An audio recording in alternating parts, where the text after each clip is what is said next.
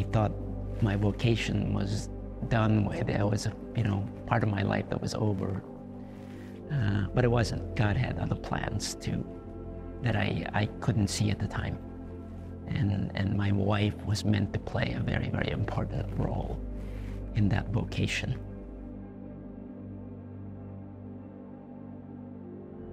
Some people ask me, well, what kind of seminarian are you? Well, one, I'm not your traditional one because, first of all, I'm older than most seminarians. I've got a good 30 years on most of these seminarians.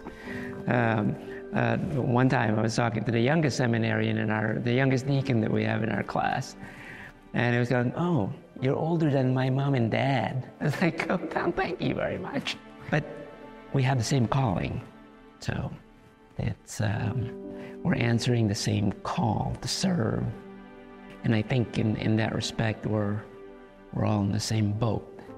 We're going to be ordained at the same time, and we're going to start our ministry at the same time. So as a seminarian, it is something that binds us together.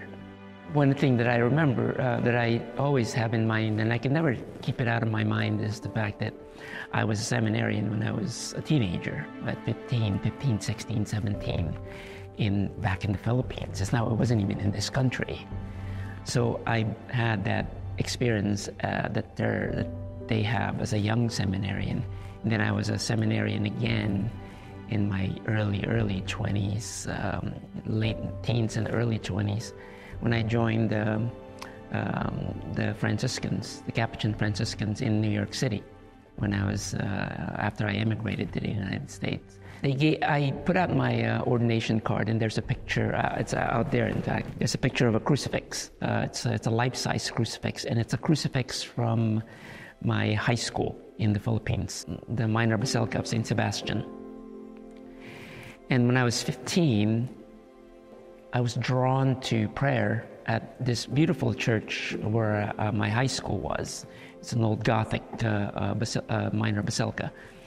And I always prayed in front of that crucifix. I would kneel down in front of that crucifix. One night, when I went to bed, and I had a dream, and the dream was I was kneeling in front of that crucifix, and that crucifix was talking to me in my dream, but I couldn't hear what it was saying. It didn't have any sound. I saw the mouth of Jesus moving on the crucifix, but I couldn't make out what it was saying. And that was very, very, a very striking dream for me, and I always remembered it, and I'll never forget it. And this is why I put that crucifix on my ordination card. But it was the very, very beginning of me, that I can remember, of me thinking God is calling me to do something. 15 years old. I was with the Salesians for 3 years in the Philippines, including 2 years of college seminary. And then I immigrated to the United States, and I ended up in New York City. And I went to undergrad at St. John's University in New York City. And I joined the Capuchin Franciscans in New York City because that was my original love anyway, St. Francis of Assisi. And then after 3 years, after I graduated from St. John's University with my degree in communications and journalism, I actually discerned out. Why? I have no idea. I can't even remember why I discerned out. It wasn't because of a loss of love for God. That wasn't it at all. But for some reason I discerned out, and I lived in New York City and worked there. And after a few years of working in New York City, I met my future wife, Ray. Ray is actually my connection to Des Moines because even though I met her in New York City, she was born and raised in the south side of Des Moines, Iowa. And after I got married, it's almost like after you get married, you go, well, that's it for my vocation, right? It's out the window. Put that to sleep. But you know what? God works in very, very strange ways. I thought my vocation was done with. It was a part of my life that was over. But it wasn't. God had other plans too that I couldn't see at the time. And my wife was meant to play a very, very important role in that vocation. You see, after I graduated from college, I was teaching ballroom dance. Go figure. First, I drove a New York City taxi, and then during the day, and then at night I was teaching ballroom dance. And well, ballroom dance, you're going to meet a lot of girls doing ballroom dance. So I did. I started dating, and that's how I met my wife. She applied for a job where I was teaching ballroom dance, and I was training her to become one of the teachers, and we started dating. All of a sudden, the idea of becoming a priest got put in the back burner, or I couldn't even see it. But you know what? Whenever I think about that, it didn't really go away. It was almost like somebody turned down the volume of God's call. Maybe it was actually God that turned down the volume of his call, because he had something that he wanted me to go through before he would call me back. When they turned the volume down, the other volume went up, and that is, becoming a husband. She was funny, she was engaging, she was, she was 21 when I met her, and I was 24, 25. So at that age, you kind of like, life is your shell, All of our plans were travel. We traveled a lot together in Europe. That was our thing, was we backpacked through Europe every summer. Once the moment I got my tax refund from the IRS, boom, buy the plane tickets, and we were off to Europe every summer. We would just go backpacking through Italy. Italy was our country. And she and I we were travel mates, and it brought us closer and closer together. And having converted to Catholicism, Italy was full of churches for her to kind of immerse herself in with her curiosity about the Catholic faith. And I was there to kind of be her commentator about the Catholic faith. So it was a perfect time together. When my wife and I first got married, we lived on 47th Street in New York City in Midtown and 9th Avenue. So we're right smack in the middle. We're 2 blocks away from Times Square. One of our favorite things to do is, especially on a Sunday, was to, after we come back from Mass, was to buy the New York Times, which is about yay thick, with all the sections on it. And then we would just go to a diner, and we would sit in the diner, and I think they were pretty upset that we were sitting there for hours, because we would just be reading the newspaper together and having coffee and having, brunch. And we would just spend hours at the diner, and then we would go to the Salvation Army thrift shop and spend all day there. So it was we didn't have much money when we lived in New York City. I just started my career in publishing. I was doing okay, but she wasn't making much money, so there were times when we lived off of $20 a week, and we would sit down and we would actually talk about, okay, how do we make $20 last for the whole week? That was quite a challenge, but we managed. And when you go through difficult moments like that, financial hardships like that, it actually brings you together closer, because you make plans and, okay, how do we make the $20 last? Okay, we were going to go and eat pasta and Vienna sausages all week, so things like that, it does bring you together. You plan together. You don't have a choice but to lean on each other. And that's what Ray and I did, was really, we leaned on each other a lot in New York City. We enjoyed being there. We enjoyed being poor there. But at the same time, we knew that things will change at some point. And I knew that because I was working hard with my career, furthering my career in publishing. My wife's death was unexpected. I wasn't expecting it to happen. And the fact that it was unexpected makes it, to me, sudden, because I wasn't expecting it. But she was taking a lot of medications for the illness that she had. And over the years that she was taking the medications, I saw her personality change gradually. And I knew that it had something to do with the medications, because the medications were quite strong. Because I know they were quite strong because when her doctors would change the dosage of the medications, it would affect her personality significantly, until they were able to determine a dosage that would stabilize her. But having taken those medications for her illness for such a long period of time, it resulted in other side effects, which affected her greatly. And I don't have any evidence of it, but I believe that those medications contributed to her sudden death, because the cause of her death was cardiac arrest. She went into cardiac arrest in 2016, and I didn't do any autopsy. There was no point in doing an autopsy when she died. She died, and I was more concerned with her soul, not her body at that point.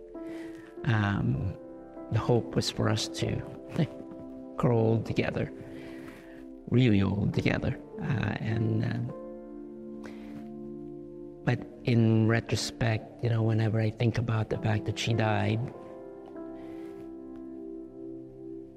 I look at it from the point of view of divine providence. And when I say that, it's because of where I am now, because of where her death led me to. To me, that was part of God's plan. I'm not saying that God killed her so that I could become a priest. No, of course not.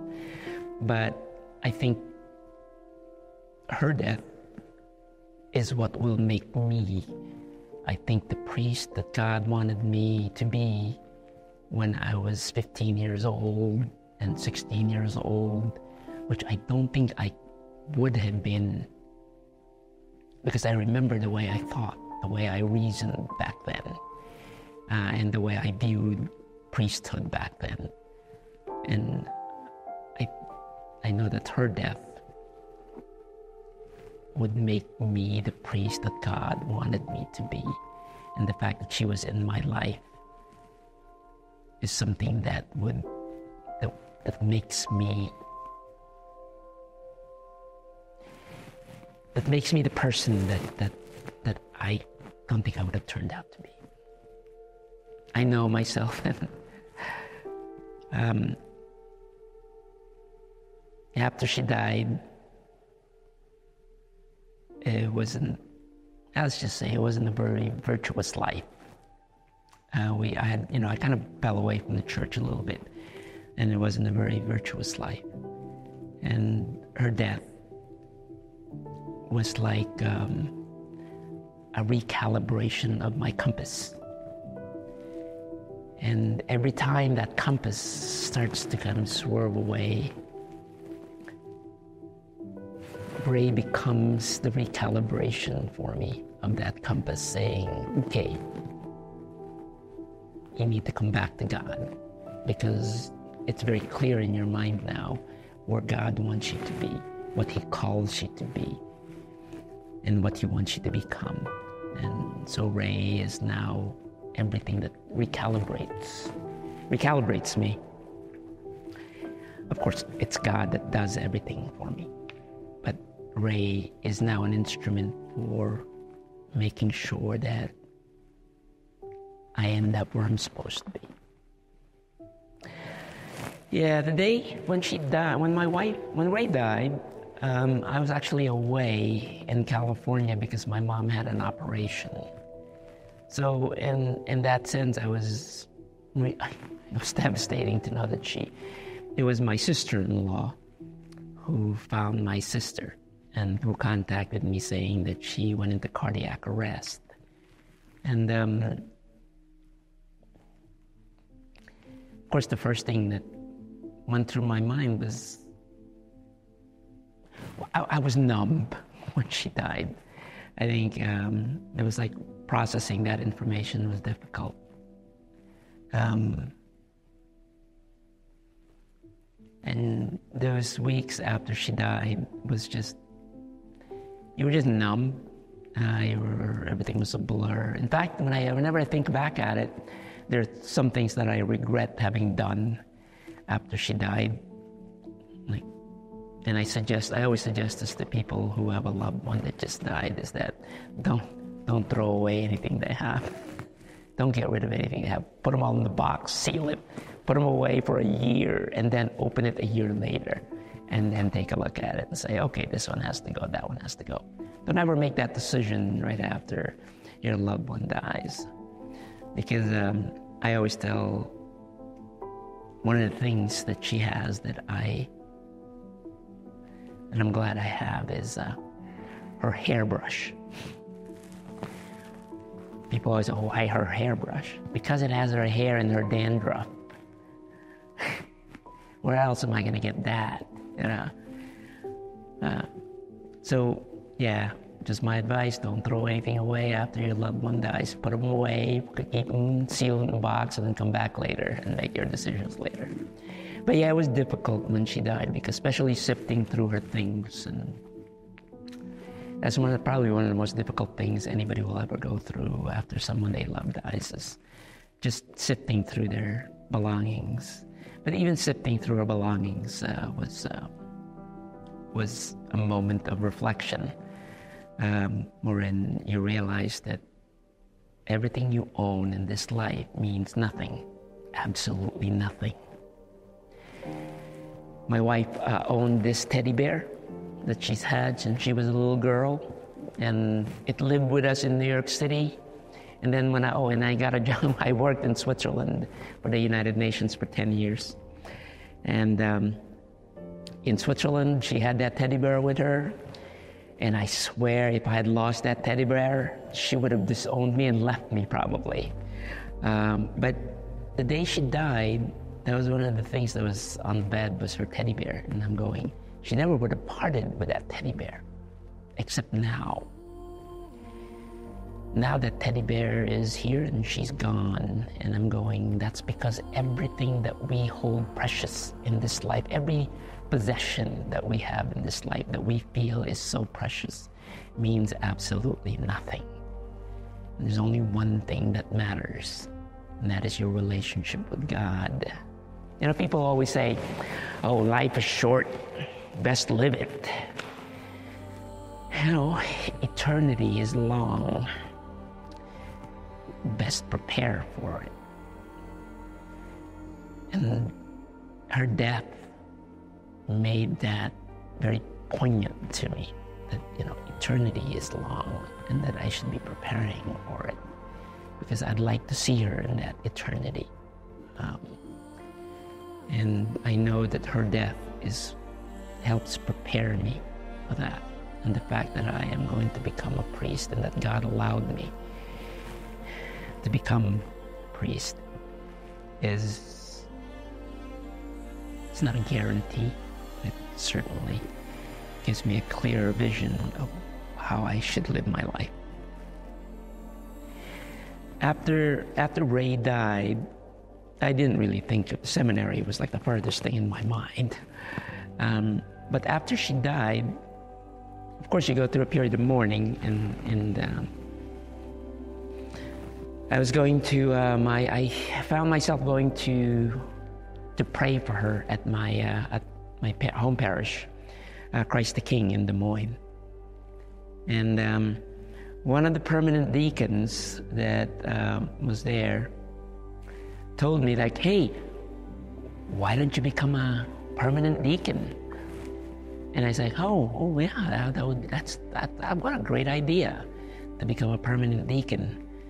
And then I was reflecting on it, and I'm going, wait, Ray died. Permanent deacon, well, why not go all the way? And so that was really the very first time that deacon inviting me to become a permanent deacon was the very first time, if I was going to look for a trigger that kind of that turned up the volume of my vocation back up from when it was and when I was younger, when I discerned out. It was that invitation. I think that was the moment when God said, hey, I want you to come back. I need you to come back. And as crazy as it was, because at the time I was thinking the retirement, buy a boat. That was the plan that we had. My wife and I had a plan to buy a little boat and retire to the Philippines and just sail from one little tropical island to the other and live in a boat and maybe have a pied-à-terre somewhere, and there's a storm, be on land. But that was the plan, and that was still the plan after she died. It was such an attractive plan, but after the volume went up on the Vocation, it was almost like God got, Jesus got on board my boat and said, "Oh, didn't you get the memo? This is now a fishing boat and no longer a pleasure craft." So gradually, the sheen of that plan to have to buy a boat and retire somewhere in the Philippines, going from island to island, as attractive as that was, it gradually lost its luster. And that's when I decided to approach the vocation director in Des Moines, Father Ross Parker, who didn't really know what to make of me. I said, well, I'll speak to the bishop about it. And he did. And I remember meeting the bishop for the first time, and he said, and after he had made his decision, and he said, it was Bishop Pates of Des Moines at the time, and he said, well, Luis, I support you 200% on one condition, he says. I said, oh, what's the condition? He said, well, you can't retire at 70. So I thought it was funny because I wasn't even thinking of retiring at that point. And I did tell him that I said, if I was thinking of retirement, I'd stay where I am. Retirement will be when God retires me. In fact, if he retires me while I'm saying Mass and I just drop dead, I'd be very happy with that while saying Mass. That's when I realized how strong the call is that God was trying to make, that if I can give God 25 years, I will give him a solid 25 years of my life. I think the depth of her faith is something that I will bring with me into my ministry. After she died, one of the things that, like I said before, was one of the difficult things was sifting through her things, and one of those things is her laptop computer. And in her laptop, and I regret not having known this, but she wrote a lot. She wrote a lot of poetry. She wrote a lot of prayers to God that I had no clue she was doing. And some of the prayers that she has, I kept, after I found them out, and I found them in her laptop, I kept with me, because the prayers and the writings that she had, just her reflections about God, I'm reading it and I'm going, the depth of her, I can only think of it as inspiration from the Holy Spirit, because she never went through theology school. But the things that she wrote about the Trinity, about the Eucharist, about her love for Jesus dying on the cross, it made me regret not having known that part of her during the latter years of her life, that she was writing so much about her love for God. In a way, it made me feel better that she did have those writings, that she did love God that much, and that she did have that relationship with God at that level before she died. That is a comfort for me, because that's one of the things that I failed her in, if we can look at it that way, was that during the latter parts of her life, I know I failed to accompany her. I mentioned earlier that I had a little bit of a falling off from the church. You know what? reading her writing. She didn't need me. I needed her.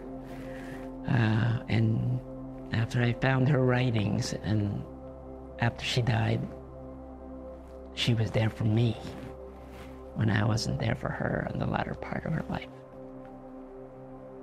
Again, I think this is part of God's divine providence, was for me to find that and to realize, and that all had an effect on where I am now. Being able to administer the 7 sacraments is something that I'm really looking forward to. Because, people ask me, wouldn't you have wanted to become a dad? Duh, of course. But now you're going to become a priest. How are you supposed to become a dad now? Well, I'm going to become a father to everybody in my parish. That's one thing. But what does that mean in real terms? How could you? Because it's always a question of intimacy. Yeah, I had intimacy with my wife, and that was beautiful. And when I was at the Institute for Priestly Formation, that was one of the things that we talked about was intimacy. And when we talk about intimacy, most seminarians kind of gravitate toward sexual intimacy. And I remember sharing that, the sexual intimacy in your relationship with your spouse, it is actually the last thing that you will think about after when they die. In my case, when my spouse died, it's the last thing that actually I think about in terms of my intimacy with her. The thing that was most intimate for me when it comes to my wife was trying to figure out how we're going to make $20 last for the next week. To me, that was intimacy. Being able to share how she felt when she was ill and she wasn't doing too well, that was intimacy for me. The last thing that you would ever think about is sexual intimacy. Yeah, that was intimacy. Yes, absolutely. But it's the least memorable of every intimacy that you will ever share with your spouse. When I think about intimacy with my parishioners as a priest, and I think about a parishioner who's a penitent who will come to me in confession, who will spill her life, his or her life to me, asking God's forgiveness to be absolved of that sin. Can you think of anything more intimate than being able to offer that absolution from God to your parishioner? Can you think of intimacy, more intimacy than being able to accompany them in their journey to become, a Catholic? I can't think of anything more intimate than being able to be there as a father to my parishioners. Just like when I think about my wife, it's not about sexual intimacy. It was about the little things that we shared together that was much more intimate. And as a father to my parishioners, it's being able to offer the sacraments. I can't think of anything more intimate than being able to be there to marry a couple in my parish and to put them together and to offer them that promise to each other, binding them and becoming one. That, to me, that's intimacy. Confession is intimacy. Being able to absolve them of their sin, that's intimacy. That's something that I really am looking forward to as a priest, is to be able to offer that, to be a father to my parishioners. And I think that is the fatherhood that God is giving me now, because I did not become a father as married to Ray. What I remember most about Ray, what I appreciate most about Ray is how much she fell in love with God, how much she fell in love with the Eucharist as a Catholic. And I didn't even see it. It was right under my nose. And for that, I'm grateful. And for that, I will always, remember her, because this is why I wanted to become a priest, is to be able to offer the Eucharist as for her. As a priest, after I'm old and decrepit, 25 years from now, I think the thing that I would like people to remember most about me as a priest is how much I learned how much I was there to accompany them in their difficult moments. I think the whole notion of accompaniment is something that's extremely important, that the priest should be able to offer to their parishioners as the father to them, is to be able to be there for them. I wish I had been there in that respect for Ray near the end of her life. And because of that experience, I will do that for my parishioners, to be able to be there and accompany them in their most difficult moments, but also in their most joyous moments. And that, hopefully they'll remember that of me when I die. That this is the priest that he was to us.